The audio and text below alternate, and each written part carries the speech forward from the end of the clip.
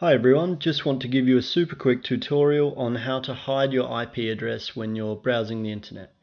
So the first thing that you're going to want to do is get yourself a secure VPN. Now there's a link to the exact one that I use in the description, and there's also some codes in there to get a free trial and also to get 20% off any of the paying products. I personally just buy a yearly subscription every year because I use it all the time. So firstly, I'm going to go to Google and say, what is my IP address? So this will bring up my actual public IP address. Now I've blanked some of that out just because it really is my current IP address. So then all you have to do is open up your secure VPN. Again, the exact one that I use is in the description. So just click the link, it'll take you straight there.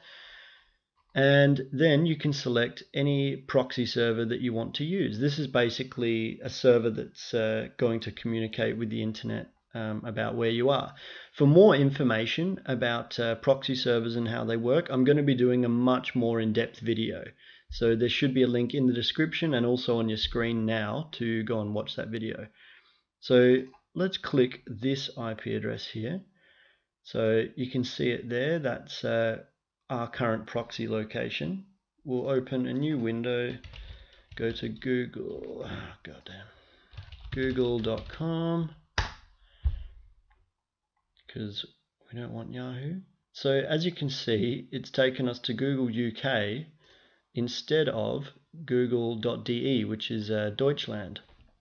Now the reason for that is because our proxy is active.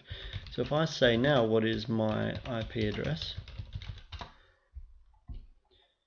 It's going to come up with this new one. Now if you look at the IP that we selected, it matches exactly to what Google sees our IP address as being. So that's essentially all you need to do. From this you can browse, you can download things, do whatever you want, and it's going to think your IP address is this proxy server located in the UK or whatever one you decide you want it to be.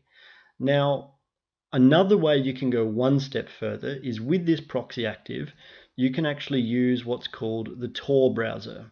So this is a browser that will essentially bounce your IP address around the world to, I think, 3 or 4 different proxy servers before retrieving the information from whatever website it is you're visiting.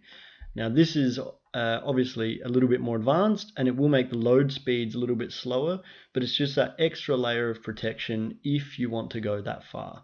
I personally normally don't, because in my experience the proxy that I use has worked perfectly fine, but it's totally up to you if you want to go down that road.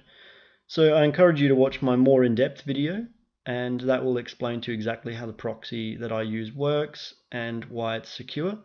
And I hope this has helped you.